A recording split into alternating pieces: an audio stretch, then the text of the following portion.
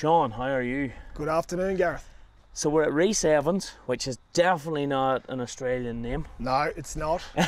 not Australian. He's born in Ireland, I learnt the other day. Yeah, he's born in Ireland, yeah, and then went to studied in Wales, yeah. Yeah.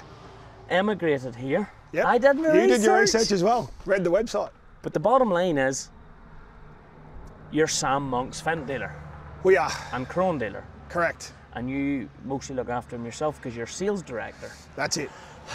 All over it, mate. But you have a lot of Masseys. I'm just standing out here, so we have a lot of Masseys. Brand new Fendt. I flick the camera around here.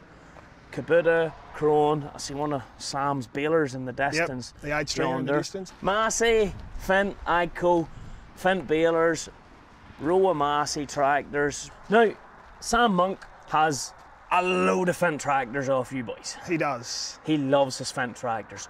We're not saying anything any different than that. He loves this Fendt tractor. Yep. I've been collecting caps since I got here. He loves me. I have a Fendt hat as well. I'm just scared to wear it yet, you know. I'm scared if I put it on that I start to melt or something. But no, right. He's a pile of them. He likes his John Deeres for certain jobs, and he loves his fast tracks for certain jobs. Yep. And I'm just looking around here. There's a lot of red tractors there. There's potential. There's an opportunity, maybe. We never know. So the Massey baler is exactly the same as the Fendt baler. That's it. Formulated on the old Lely Welger. Yeah, that legacy product. Yep. And Sam likes, now Sam has them in Fendt colours obviously. Correct. But he has a few of those. Yep. Kind of all his balers are nearly through you, bar one I think. Yeah, that'd be right. We support him on the Krone and the Fendt lineup. I think he turned 30 yesterday, and I think he's on the cusp of 30 Fendt Tractors, which is pretty cool. Is that a New Zealand company? It is, yeah. And they're specialising in, like, well, obviously we can see it all feed there. Out equipment. It's a feed out. Yep.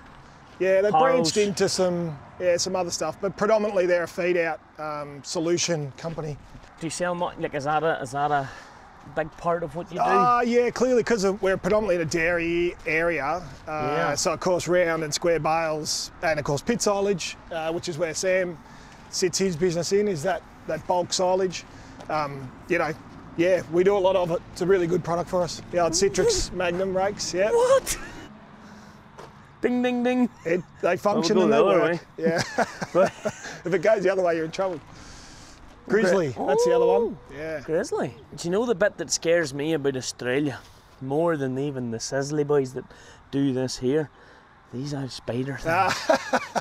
Well, worry about the spiders aren't the worry, it's the snakes, Gareth. That's what you'll be worried about. Is that what you'd be worried more about, the snakes? Well, I've seen 2 snakes in my time here, and I drove over one by accident. Yep. Yep, accident. And the other one, I seen it and I braked hard and I stopped to reverse because I wanted to study it. Yes. But it was gone. They're cool. It was gone. Yeah. Look, you've acres of space round, so we're literally just walking around one side. Yeah. Yeah, we're an 8 acre, the whole facility sits on 8 acres. We're about 3,500 square metres of undercover facilities between storage shed, workshop and our main showroom. So it's a big facility. So this is also great. You're a Great Plains dealer as well. Yeah, which is supported and brought in the country by Kubota. So he's Kubota, Krone, Great Plains, Kubota Implements. It's a big part of our business. That's a very nice bit of kit there. Yeah, nice. 9 metre. Yeah, that is a serious piece of equipment, no doubt about it. And he's able to, you know, he's pulling a 9 metre machine on it like a 7260R. Yeah, I'd say at times it would hurt it. It's bound to. Yeah, just for ballasting, probably more so than anything, Gareth, I think. Yeah, it probably needs a bit more weight, but who knows? You never know what. No, if you were getting to supply the tractor for that job, for that machine, what tractor in your arsenal would you have instead of that John Deere? Oh, if I had my pick, it should be a 930. No question. But would a 930 be okay? You know, what I'm saying is you can sell a 1050, you can sell a 1042, you can sell a 939, 936.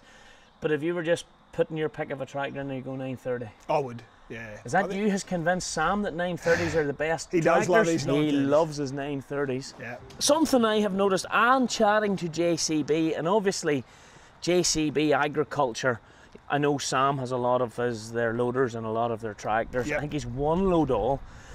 But I think as far as Australia's concerned, tractors and loaders are more popular than maybe a lot of other places I would go to around the world, or I've seen around the world. Yep. There's still a big following, and I just see a good few of your tractors there with loaders on. Yeah, predominantly again in our area here, the most sales we get are in the 100 to 140 horsepower bracket. That's really the largest selling segment. Yeah. And of course, predominantly that's onto dairy and mixed farming. I see, because they were saying that people that buy their load alls, once they get them, they love them. Yep. But that was just, they were just saying the market was predominantly tractor and loader. So in here's quad bikes over here. Yep. What, is this like a device to help it rolling over? Yeah, it's an Australian requirement now to have what is like an ops, we call it, but it's a safety requirement now on ATVs. Because we'll see in your showroom you have on, so you have CF, yep, Honda, yep, and Kubota, yes. on all of those, I'll call it ATV type things. There really is only two that are accredited in Australia. So there's the Lifeguard. This is a New Zealand design. This one. It's called a Lifeguard. They call it a Lifeguard. Yeah. Right. Okay. Yep. And the other one's called a Quad Bar. Oh, you can see it out there. Yes, just in the distance. Yeah. Well, so Sean, you're sales manager. Yep. What does that mean? For me, I have a team of 5 guys, and for me, that's really ordering, forecasting. Clearly, I still deal with some of the larger clients. I know that you deal with Sam directly, mostly. Been a long-term relationship. I met him when he was 16, and he bought his first tractor then. 16. Yeah, amazing. And he's 30 now, so he's really 14 years in business. And I remember him telling me about being 16 and going out with a baler, and so in 14 years, he has grown. And from your perspective, he now runs 30 Fendts, along with 4 of these kind of bad boys. Yeah, and look, his crane is clearly a big part of his business as well, like with the bale counts that he gets. I think on average he would get anywhere between 60 and 70,000 bales per year in a good year. This one, for example, isn't his. No. Any idea why this one's here? Just in for a pre-season. This client has an accumulator, which is obviously made by Crane as well. Is that what this thing? So it goes on behind? Behind, yep. Catches and sets. So this is the daddy. Yeah, that's the big girl. In your opinion as well? Oh, without question, they're a beast. Well, Sam tells me, it's not that I have been giving him any jibes about John Deere's or anything, because I'm not like that. I can't imagine. No, but he tells me that the reason he loves Fendts are that Fendts never break down. So, are you going to try and tell me this is just in for a pre-season? more than a pre-season, this one. This 933 has completed nearly 22,000 hours and has just had a transmission rebuild. Now, can I ask a genuine question here? Yep. And I know you'll be honest with me. Is that gearbox rebuild number 1 or 2? 1. Okay. So 22,000 hours, and it's getting its first gearbox look. Yep. And I know Sam, he will run that tractor on now when he gets it back for a period of time. Yeah, we would hope that that trans will do another 10. Have you traded in any Fendts yet? No, he's not sold one or traded one. That's to the best of my knowledge. That's the growth then. Yeah, that is. Particularly in probably what would be his last 8 years. Started with a 824. But he's going to have to at some point. Well, I think eventually what he'll do would be to older tractors like this will come as a get out of jail type tractor. Well, I don't think he'll move them on, but eventually he might. We were up the road in a 3 tractors spreading on the big Bergman spreaders. Yeah. And that's tight work. Yeah, hard They're work. Holding a lot of stuff. Yeah. And it was a 924, I do believe. You're going to laugh, it's 22,000 hours as well. Yeah. And it popped the turbo. Bog Warner. Yep. Single turbo. Yep. 22,000 hours, and that was exactly because I was doing the whole doesn't break down. Doesn't break down. But I mean, she literally, it was a shaft failure inside the turbo, and when you looked in, it was no problem. Yep. Tommy D, obviously it was in the field, it was a service field job. Now, no messing, got the muck spreader pulled back off the tractor. Yep. got it on another tractor. It didn't stop because he needed a little bit of time to source and get the turbo. And that was more an Australian potential bit of an issue. Older tractor, not many guys has that Bog Warner on the shelf. Got one. So we got this turbo, Sean. Told me he fired it on, checked the intercooler, went off. But he told me, he said to me, he said, it's a strange place this at times. I said, why is this, Tom? He says, the older they get, the harder they work. Yeah. And I did it. This is on the Fendt, and he says, this tractor will possibly, because I said, would that not go into your dealership? And he was like, well, our dealership is here, which was 5.5 hours drive from here is where the tractor's working. Yeah. So he said, if it was at home, it very possibly would. If it suited, or you would maybe sort it. But because we're up here, we will sort it. Yeah, and they're very capable lads too. And they are. And he said to me that that tractor may not be home twice in the year. Yeah, don't doubt it. I don't think Sam's ever had all his gear home at the one time. So it's at 22,000 hours transmission. I have an 820 at home. What an awesome tractor. Yeah, awesome. It had a transmission now, but it was before we got it. But they would have been more common to feel in the smaller ones. I think it's a smaller box, but those bigger ones, they seem to never give any trouble. Yeah, look, But these... I think there was a lot of driving done for years in the wrong mode. That would, look, if you're high load in high range, it can hurt them. Yeah. Yeah. Are they the best, or is the red the best? Look, I think it's the application, Gareth, for me. And clearly that's where Sam, for what he asks of his tractors, I think Fendt is the best, yes. It's the hours he works, it's the diversity of what he does too. He can put them to pretty much any job. And speed. And speed. They have a bit of speed. Yeah. And when you're clocking, when driving 10, 12 plus hours is a common occurrence to get to work, 5k an hour makes a big difference. Massive difference, yeah. This looks more like a PDA department. Into the PDIs. I'm going to say something here, right? And it's going to go against my grain a little bit, but we see some Masseys getting work done, which is common. We see a couple of, there's only 2 Fendts getting work done. There aren't actually any Kubutas in here getting work done.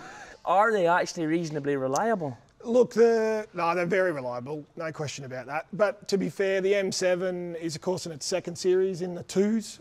M7 151s or the 1 series are now into their seconds. So of course, they're not out there with huge hours in our range. There's clearly a lot of older Kubotas have been in the country a long, long time, but as far as the M7, it's relatively new. This is a Kubota precision planter, traded. A Kubota precision planter? Yep. Because of course they acquired the Kverneland brand many years ago. So I can't get used to seeing this in orange yet because we are still blessed in red and grey as Kverneland. Yep. And I seen out front you've a plough sitting. Yep.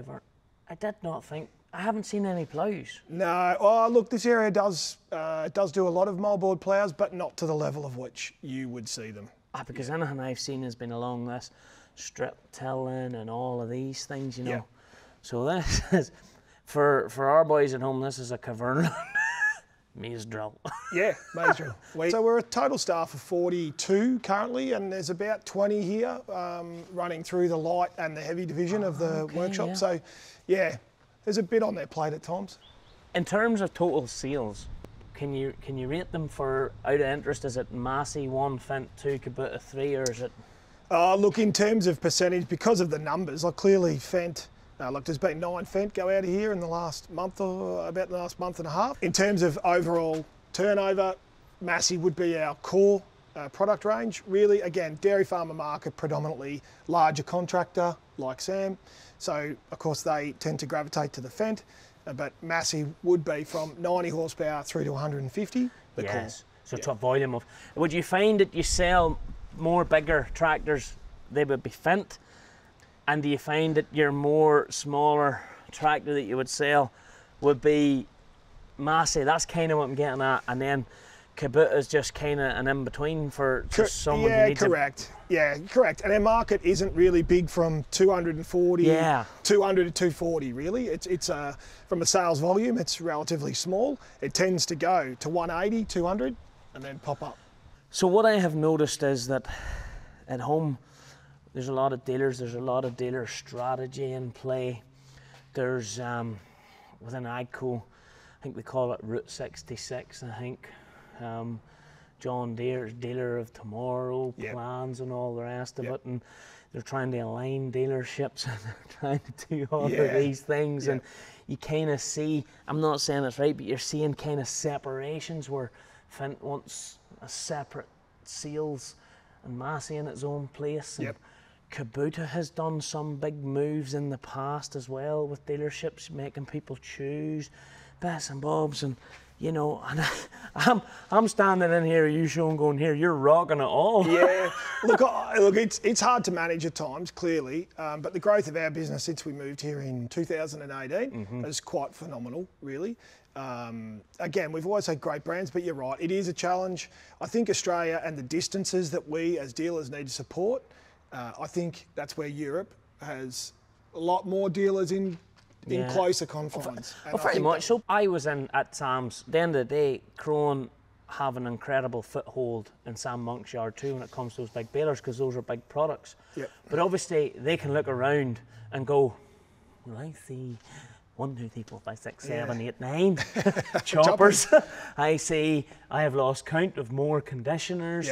He has a big M as well. We forgot about the big M. The big M450. But he needs an Irish big M. He does, a European spec one, because his conditions are different. You know, those guys could be standing looking at that, and sometimes it's the old pie.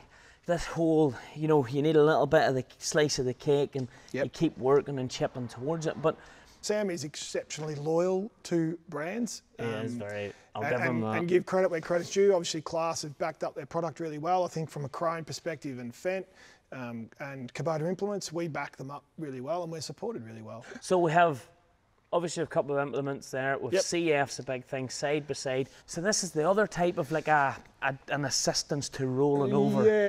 When a quad bike rolls, it has to come on top of you. But if this can help to, because it's fairly solid there. And that design has changed over the years, and this is, I would say it's their best version of it. And clearly, anytime you can make farms safer, they need to be doing it. So. And does this because I've seen this CF Moto brand at a lot of our local shows, and they seem to be gaining traction. Are they a good old side by side? We have a Can-Am. If that helps put it into perspective. I don't know. I don't even know if it's any good, really. I just like it. Nah, look, there's no doubt. We need a petrol, because when we're filming and stuff, we need to get up and go. We're in close to a machine. A belt drive. You got a belt drive Can-Am with a bit of grunt. We tried one of these. Local Honda dealer fired us one out. It was just to me, it was just a safer version of a big quad. If you're going to round up the cows or whatever, agriculture is an aging population. You have an older person going to do it. It's much easier than swinging the leg out over. And look, like now they're really drilling home into the safety side. Are these helmets a requirement? They are on ATVs, not necessarily a fully enclosed, but yes, it is on farm. Are they a requirement on a side-by-side? Not. I don't think so. Not that I know of. No. Same with those. I think that's something similar. Yeah, again, the showroom is rather large probably in terms of comparatives to other dealerships, but for us, the showroom is key to, one of the keys to our business. Into spare parts. So, is this where I come in and go, I broke my baler, I need a lot of parts here? That's it. Yeah, so we have 5 spare parts interpreters, part of this team. Two that service the back of house, or what is the workshop. Clearly, it's a big part of keeping people going. Obviously, Melbourne is the closest warehouse. You would look at us and go, okay, we're probably overstocked in some respects, but when you're servicing clients such as Sam, you've got to have as much kit as you possibly can. Would your area change as, you know, would you be like tied in a certain area for Fendt, tied more so with Massey, or bigger area with Kubota, or are you all just pretty much got your own area that you kind of work within your salesmen? Yeah, pretty much. Look, you would see it as a service what you sell, and that's really, I suppose, our philosophy. You've come through the business, you're now and sales manager. Do you love it? I love it, yeah. And look, really lucky, 3 owners of this business. I'm one of them as well. So for us to get an opportunity to have a dealership like this is cool. It's our version of a farm. Did you work in the business before you became a business partner as such, or whatever way you want? Yeah, just in sales. So I'm nearly 20 years. I'm 20 years this year. So basically that opportunity was there. Yeah, absolutely. And Linton, my old boss, who has been an amazing supporter. Clearly he's part of our growth here. Without him we wouldn't have been able to do it. It's been great. It's been a great ride. This is something that I am noticing, and it just seems to be a great place for opportunity. But there's only one way it's going to work. If you are prepared to put your head down and work, there's work there, and well-paid work. I think it's a reward for effort, ultimately. Yeah. And Sam epitomises that. From a 16-year-old kid bought his first tractor, and he hasn't stopped in 14 years. But sometimes at home, it maybe feels for some young guys that are trying to get a tractor. You know, it's almost a fairy tale story, Sam's at home. There is great opportunity in Australia, and I've met so many young Irish lads that have even come out, even working to Sam, that they've just came. They came for a few months, and 7, 8, 9 years. They've kids, they've families, they've built a new life here. It just seems to be very attractive. Oh, I think it is, absolutely. And look, by all means, any young Irish techs want to... Well, I hear you could have an issue there. Sam might fight you for them. Yeah, correct. Ultimately, over the last few years, like all of us in business, we evolve and change. And it's clearly he's put really good people around him. He's got great people around him, like we do here. Yeah. And again, the success of most businesses is the people, let's be honest. It is the people, yeah. And customers. Yeah, oh, absolutely. People and customers, yeah. You're only as good as your last sale. And Australia is a different beast, as you've now become acutely aware of, the distances and the terrains and all that. So Australia is and will continue to be, I suppose, a proving ground in a sense. Well, look, Sean, it's been an absolute pleasure. No, mate, pleasure's having you. Awesome. Thank you very much for showing us around. Anyway, Sean, thank you very much, buddy. Awesome, Cheers. thank you.